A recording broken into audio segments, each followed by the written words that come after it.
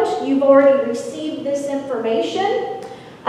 We are going to be changing the church email addresses beginning September 1st. So be watching for those changes, and we'll have it up on the screen with the announcements in the next few weeks. But we're going to all Gmail accounts, and we'll be sharing that information with you. The other thing is that the church now has an Instagram account, so if you are on Instagram, please feel free to follow us, and we'll be putting information on Instagram as well as our Facebook page as we continue to try to make sure we're sharing all the information about the goings-ons of the church through all different social media platforms that we can. The other thing is that we continue to collect undergarments, undies for our school-aged children in our community. And next Sunday is the last Sunday for us to be able to collect those things. So as our Undies Sundays continue in the month of August, keep in mind that next Sunday would be the last day to bring those items in or to send in a collection for that. We're still needing folks to make face masks to be able to give out to individuals who need them for school, employment, community events, things of that nature. So if you are a person who enjoys sewing, please let Pat Shoemate know or call us at the church office. We'd love to have any additional help that we can have. The other thing is all youth that are listening and in attendance, September 13th, we will begin having youth Sunday school class again at 9 o'clock. And we'll begin having youth evening fellowship at 5 o'clock here at the church. Bring your masks, social distancing, all that good stuff that we're continuing to do in in-person gatherings here at the church. But just know that we are getting things rolling again, and we are excited to have everyone who is interested in attending those things. That would be all of the announcements that I have for this morning. Everybody take a breath. Gently let it out. Let's prepare our hearts for worship.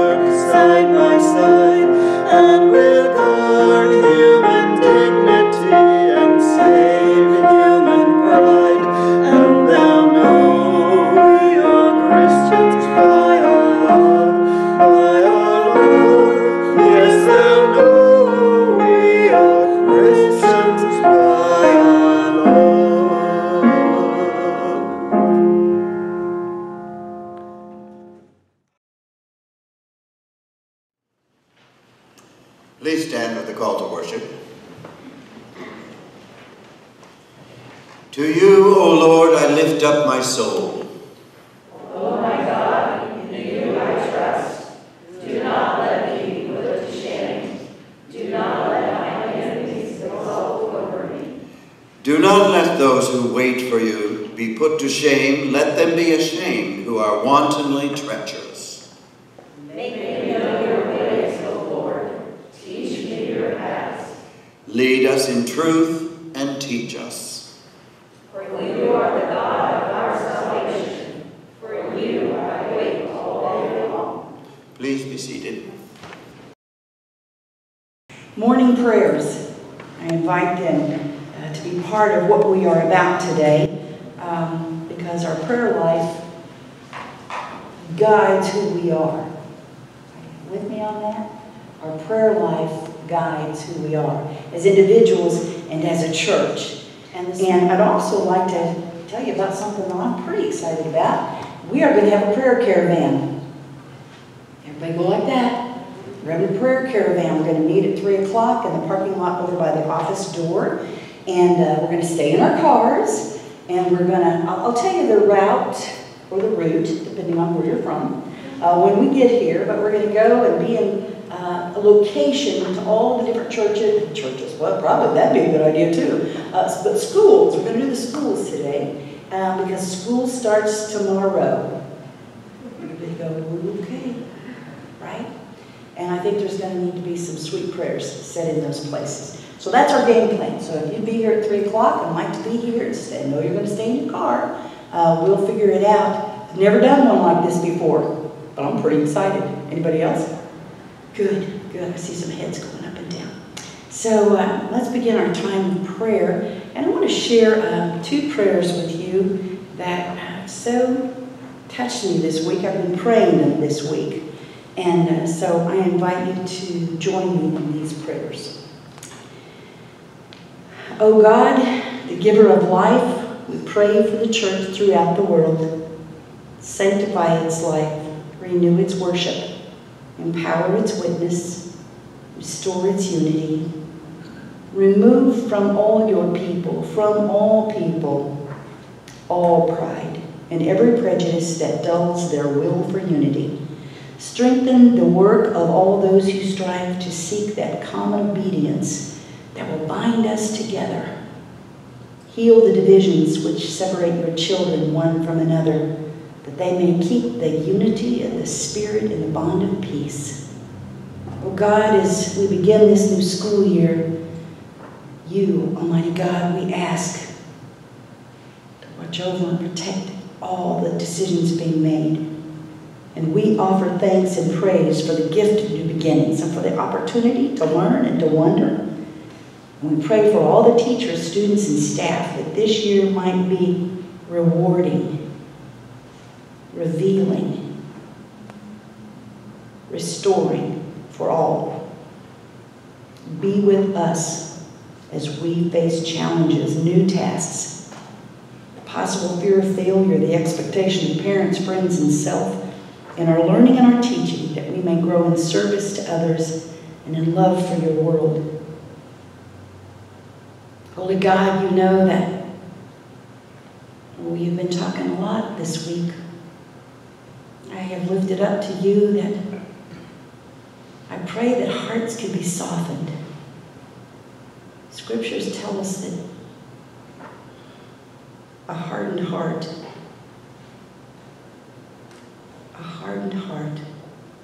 will not be open to you.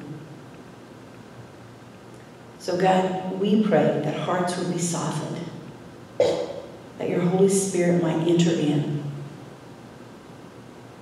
and guide all the many things, God, that it would help us to be who you want us to be as we reach out to those who are so afraid. God, because we know that so much of this behavior, this just kind of sort of attitudes, God, has to do with people being so afraid. Remind us, God, not to be arrogant in our confidence in you. Sometimes we get a little arrogant because we know you and we love you. Remind us that that could be a bit of a hardened heart as well. Soften our hearts. Help us to reach out to those who are in trouble and in need.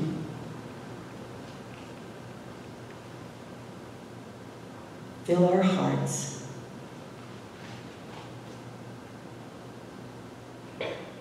It's in the name of Jesus we pray. Jesus who taught us to pray. Our Father, who art in heaven, hallowed be thy name. Thy kingdom come, thy will be done, on earth as it is in heaven.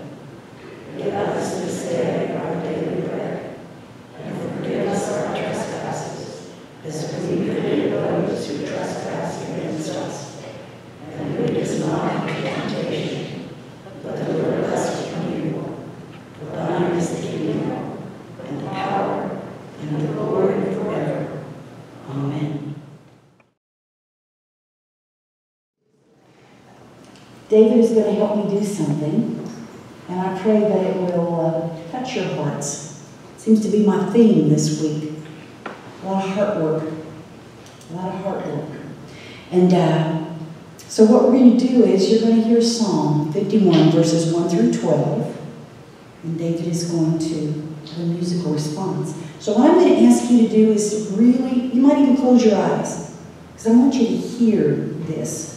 I want you to hear it and kind of get immersed in this piece of scripture. Are you with me? Okay.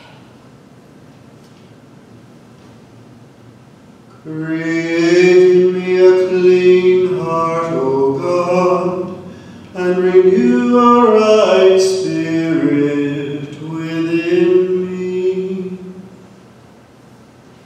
Have mercy on me, O God, according to your steadfast love. According to your abundant mercy, blot out my transgressions. Wash me thoroughly from my iniquity, and cleanse me from my sin. For I know my transgressions, and my sin is ever before me. Against you, you only have I sinned, and done that which is evil in your sight, so that you are justified in your sentence, and blameless in your judgment.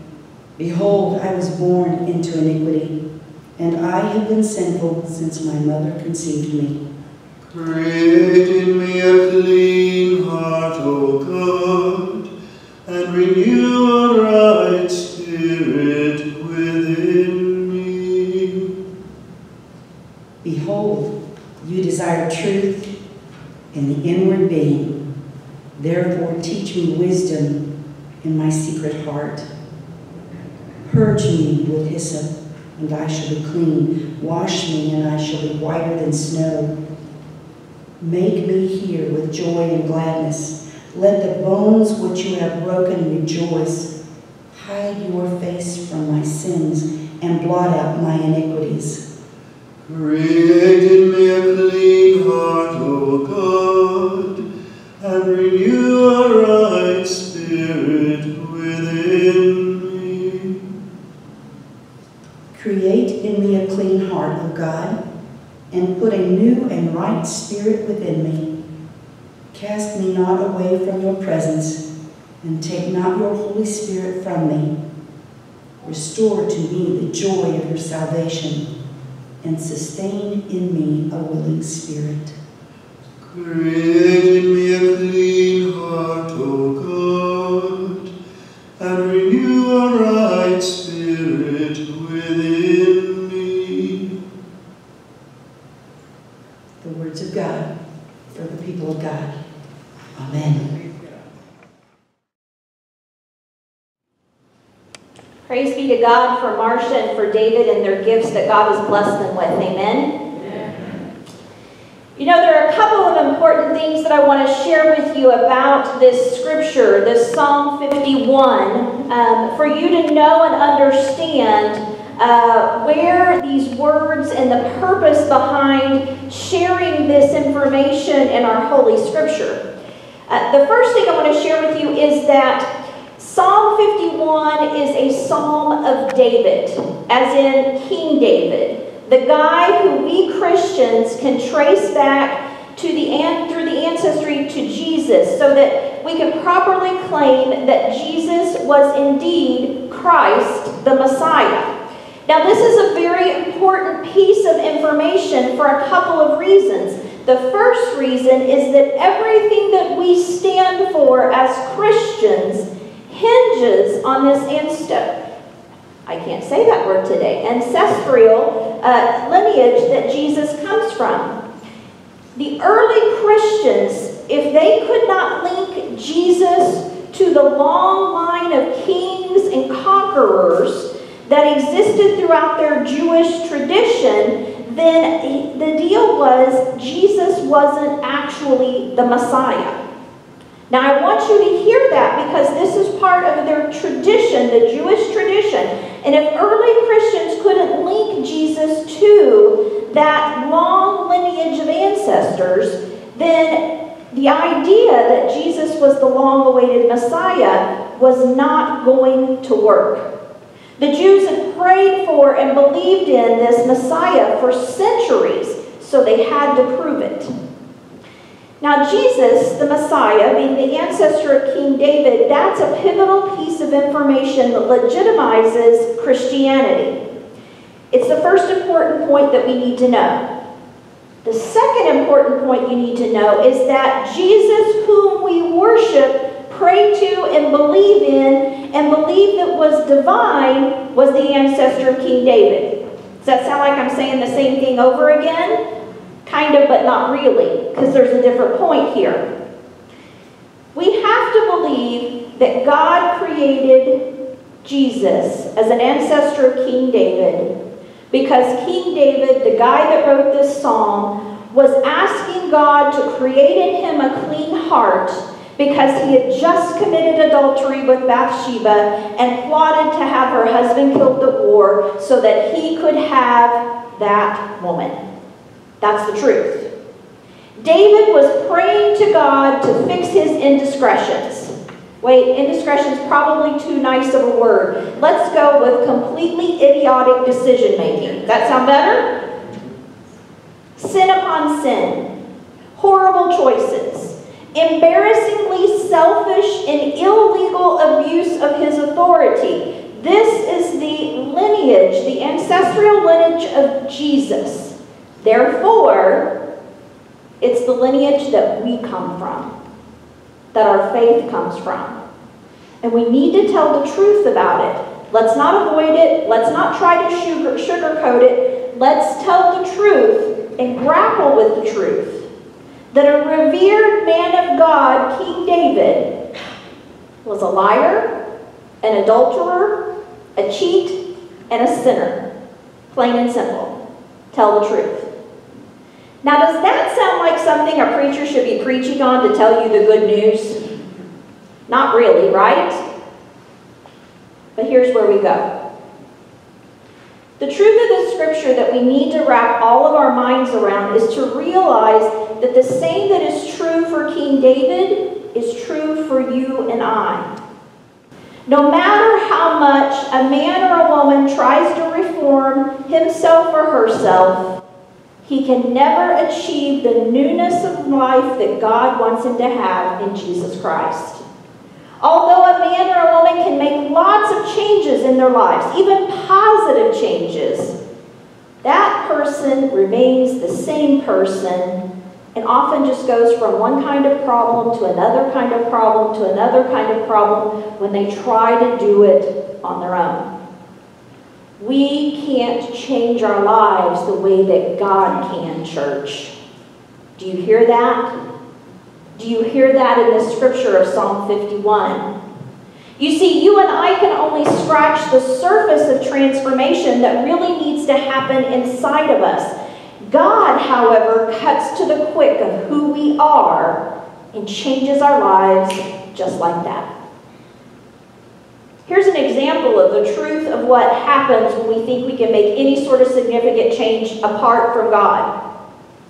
One time there was a news broadcaster that was introducing a baseball player many years ago, and the news broadcaster said, "He certainly turned his life around. He had this tendency to be depressed and miserable before, but now he's just miserable and depressed." You get the point?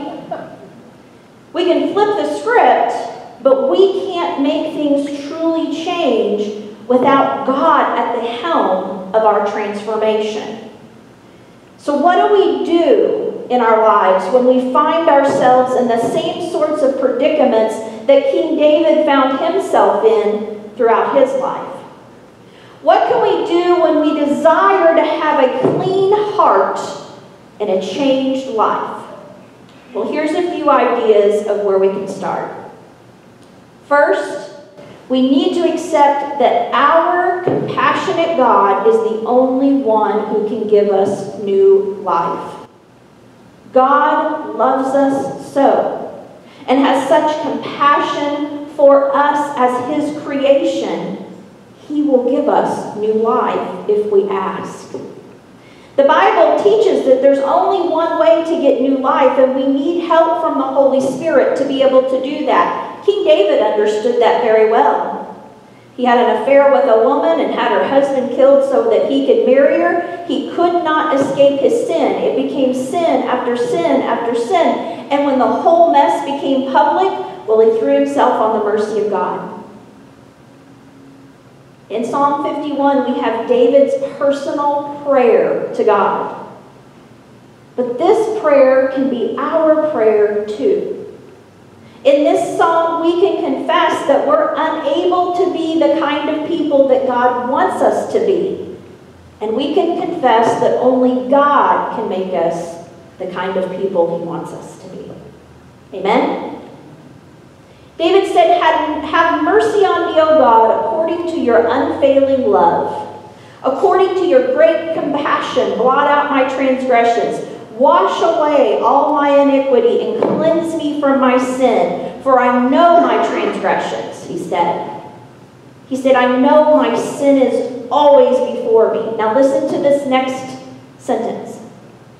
"And against you, and you only, have I done what is evil in your sight." Now that may sound strange to you if you think about it, because what about the man that David killed? What about the people that we sin against? Don't they count? Don't we have some moral obligation to realize we've sinned against them? Well, sure. But there's something you've got to remember. When we sin against each other, we sin against God. When we gossip, when we spit out angry words, when we insult or hurt people or tell untruths in any way, we not only sin against that person, we sin against God. So we aren't just hurting the person, we're hurting our relationship with God. Why do I say this? Well, I want you to try an experiment the next time that you go to visit someone in their home. When you get there, I want you to start moving around the furniture where it just seems more convenient and more appropriate for you. And then after you've moved around the furniture and you sit down to have your meal, turn to someone in your family and say, "That tasted pretty bad. I think I could have done better blindfolded." And then as you leave, walk through the flower bed in front of the house and pull a couple of things that you think looks not too cool there, right? And then see how long it is before you're invited back, right? My guess is that your host that you were visiting will be offended. Although you never said anything directly to them or directly about them, when you insult the handiwork of a person, we insult the person, right? Likewise, when we sin against each other, we're sinning against God, who created each of us, who shed His blood for every single one of us. We are God's handiwork, church. When you sin against another, you sin against God. Moving on. We could all do better to live by the truth that only God can forgive our sin and create a clean heart in us and bring us joy. Amen? We can try as we want within ourselves, but there will never be a way for us to create a clean heart and true joy in ourselves the way that God can deliver on this hope.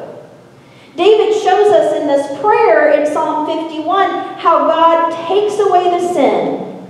He says, "Cleanse me with hyssop, and I will be clean. Wash me, and I will be whiter than snow." In Old Testament times, they used hyssop to sprinkle both blood and water on people to be able to cleanse them from their sin and impurity. And as New Testament Christians, what do we do to be cleansed from our sin and our iniquity? We're baptized. It's this picture of being washed whiter than snow. our impurities being washed away, and the blood of Jesus Christ being poured out over us to atone for our sins. And then David continues in the psalm. He says, "Let me hear joy and gladness. Let the bones you have crushed rejoice. Hide your face from my sins and blot out all of my iniquity." What does David mean by saying that these bones you have crushed rejoiced? Here is just a horrible fact of a history. When there was a wandering sheep, shepherds used to break the legs of the sheep so that they couldn't wander. And this meant that the sheep would have to personally rely upon the shepherd and begin to trust the shepherd and follow the shepherd at all times in order to exist. In sorrow, God leads us closer to Jesus. In Jesus, God has hid his face from our sins. God has turned his anger away from us, and Jesus took our punishment for our sake. In Jesus, all our iniquities have been blotted out, and we can rejoice in that because Jesus has forgiven us. David goes on to say, "Create in me a clean heart, O God. Renew a steadfast spirit within me. Don't cast your presence from me or take your Holy Spirit from me." These are the words that tell us how God plans to change us. First, we have to start with God giving us a new heart. You know, sometimes when we talk about the heart of a person, we talk about how the heart of a person is the testament of their entire lives. God gives us a heart transplant when he creates that new life in us through Jesus Christ. And it's a spirit that understands the depth of God's love that's poured out over sinners.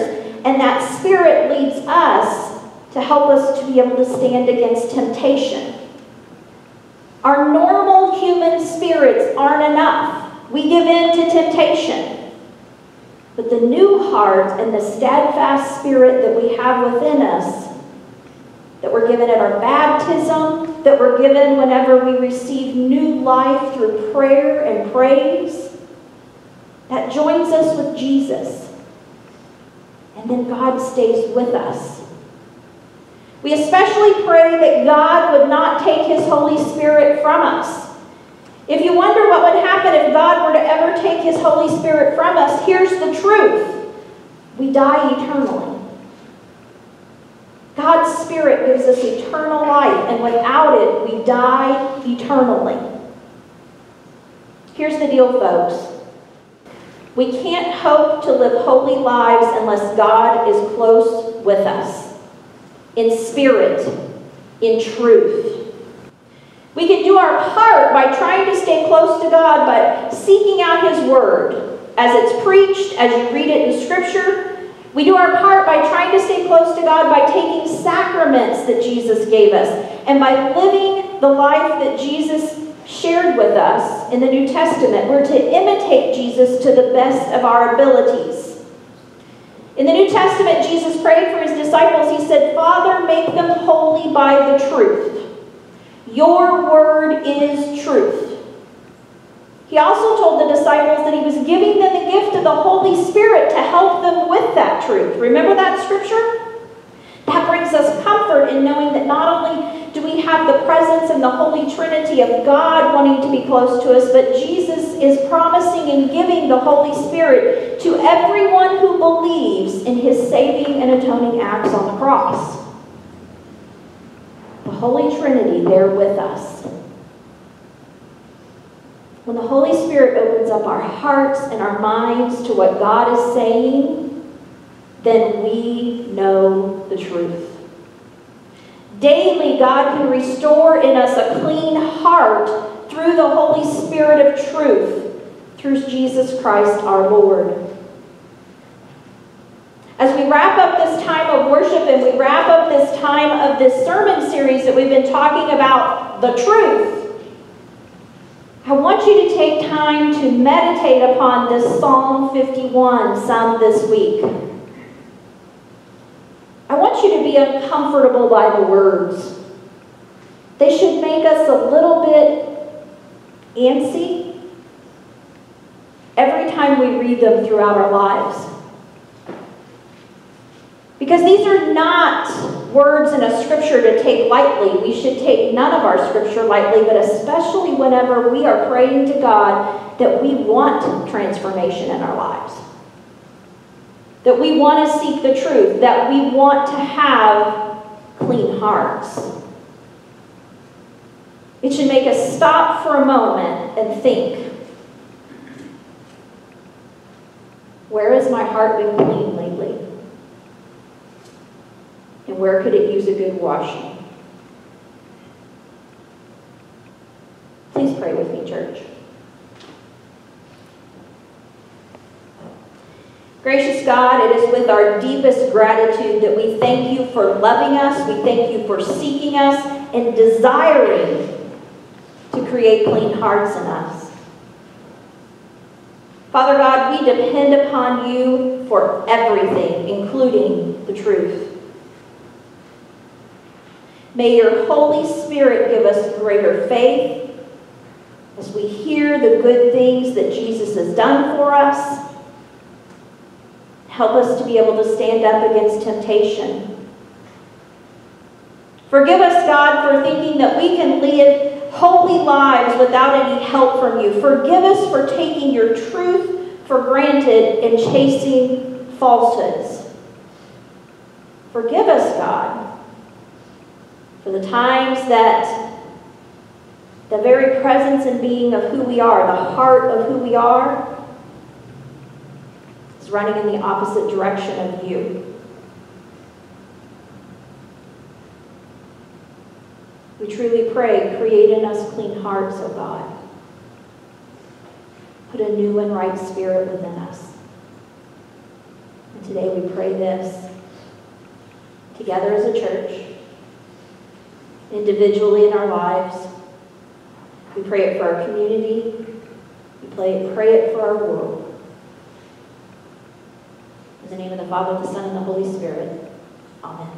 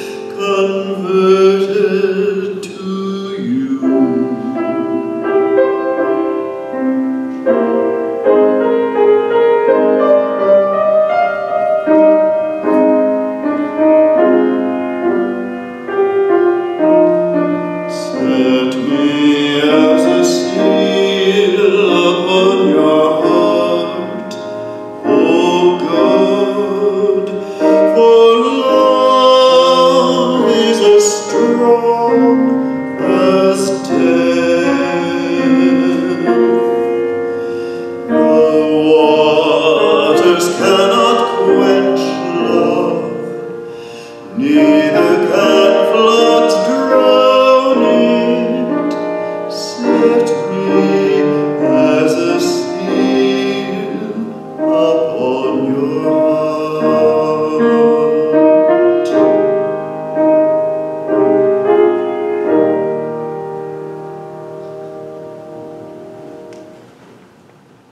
This morning, as we wrap up our time of worship, I want to remind each of you that as you are exiting the in-person worship service, there will be ushers that will have offering plates where you can place your offering if you wish. And if you're watching with us online, you can simply go to our website and use our online giving button or mail into the church your offering, whichever you please. And now if everybody in person and at home that's watching, if you'd please stand, I'd like to offer a benediction as we are leaving our time of worship. The beginning of truth in a person starts at the very core of who you are.